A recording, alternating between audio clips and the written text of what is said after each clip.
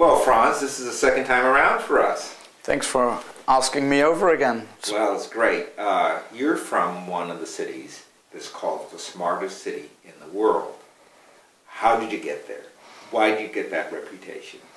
I think most importantly is that we did a bottom-up approach and we did a lot of citizens engagement. And we're not afraid to share our lessons learned or our failures, basically.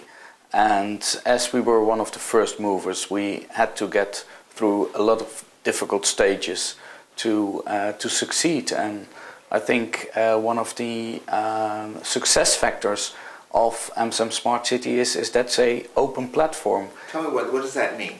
An open platform is that it's basically a facilitating platform which is financed by the Amsterdam Economic Board and Alliander, which is the electricity grid operator in the Netherlands. So it's on arm's length of the government, which makes it easier to take a bit of risk with pilots or projects because it doesn't have the political consequences immediately. And basically what we do is matchmaking. So somebody comes up with an idea, whether it's the government or a company or a borough or even a university, and we'll try to find the right partners. All right, so now this is my next question. You are operating outside of the government. Yes. You're a separate organization. So yeah. How are you governed? How is this smart city institution organized? It's organized with a steering committee, and in the steering committee are all the strategic partners like KPN, the national telecom incumbent, like the City of Amsterdam, like Arcadis, which is a big engineering company, the Amsterdam Arena, the National Soccer Stadium, but also the University of Amsterdam and the University of Applied Sciences. And basically they decide what's going on and which direction we go. Are you the executive director? There's a staff, I assume. Yeah, there's a staff of about 7. And if you want to say, the executive committee is the steering committee, and we are just there to facilitate. We have a few people who are project managers. It's a lot about communication, to tell them what you are doing, and also to tell the citizens what you are doing, to try to get them engaged.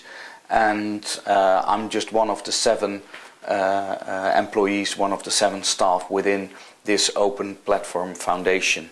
All right, so you said you do bottom-up projects. Yes. All right. Give me an example of a project that you've done that's had a big impact on the city.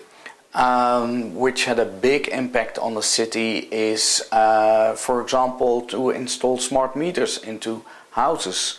And instead of giving one company to be the preferred supplier, we just installed 5 different meters in each 100 homes and asked the feedback of the people. What do you think of this meter? What is it lacking?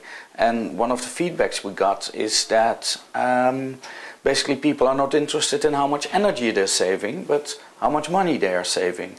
And to have the feedback from all these 5 different meters, we put out a tender, and we asked the manufacturers of smart meters to manufacture a meter according to the requirements and the wishes of these people. So these meters were measuring energy, water, what were they measuring? They would be measuring especially electricity and also gas.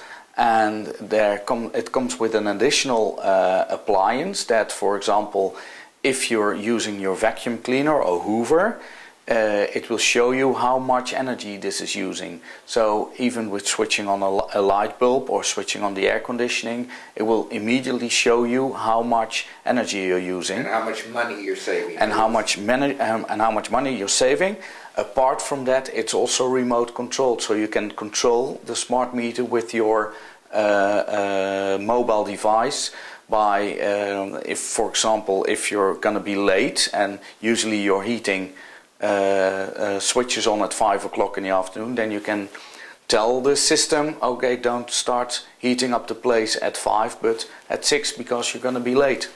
Or even one step further is it gives you the opportunity. They say, okay, you're going to use a lot of energy now and this will cost you so much money, but if you going to use it a little bit later, like 2 hours later, you will pay a different tariff. So it's up to you the choice to switch off your freezer or your air conditioning. Or all this sounds good, but you must have made some mistakes.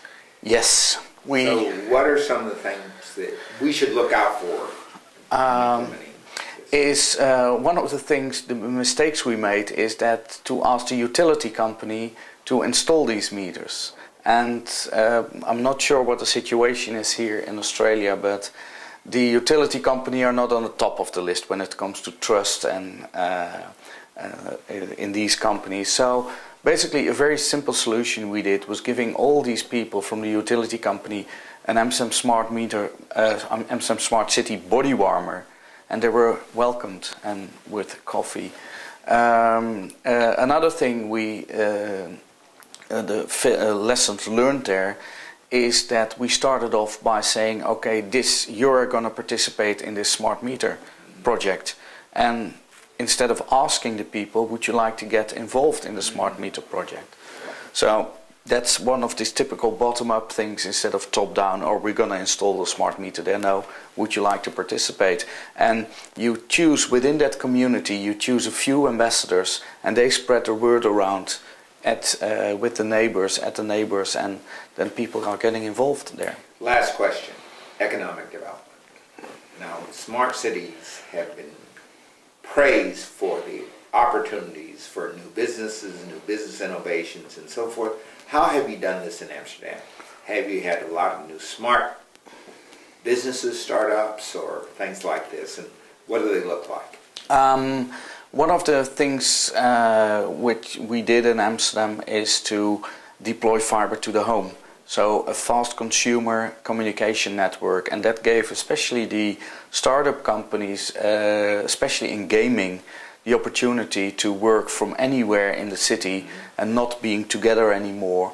The other thing what we did is to reduce the commuting for civil servants. So people who work in the physical planning, so like the infrastructure or the energy or physical planning department, they all have access to all government buildings that are related to it.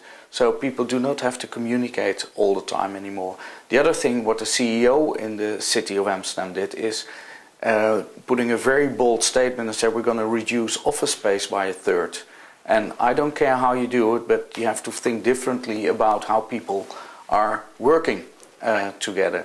So basically he shut down 70 buildings out of the 200 government buildings that are owned by the city of Amsterdam.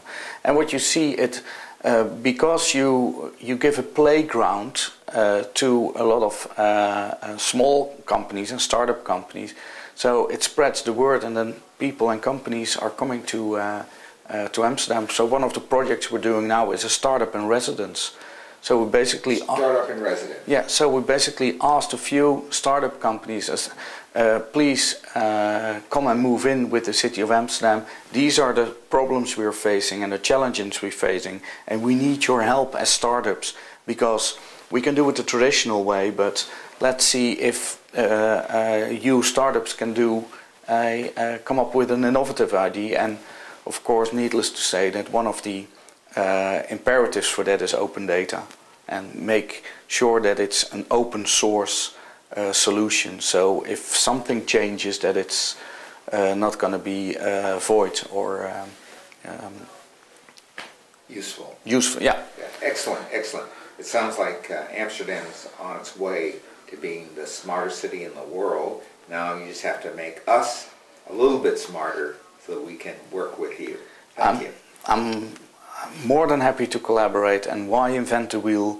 Why I think it's about sharing knowledge these days. Is knowledge and experience is the way forward. So instead of inventing the wheel yourself, just come over to us and let's see where we can collaborate. Excellent. And we all get on this platform and have a better world. Absolutely. It's in the end, it's a cliche, but it's all about the happiness of the citizens. Thank you.